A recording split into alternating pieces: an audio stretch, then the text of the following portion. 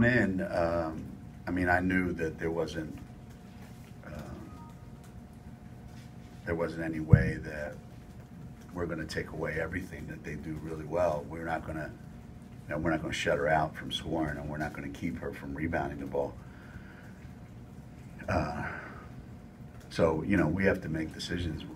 What are we willing to give up, and what can we, take away, and what we can't take away. So I thought, that Gabby set the tone pretty early. That yeah, we're undersized, but we're gonna battle, we're gonna fight, and we're gonna push the ball and do what we normally do, and that's what we did. We knew there were some things we couldn't stop, but we also had a feeling going in that there were some things that we did that they were going to struggle with as well.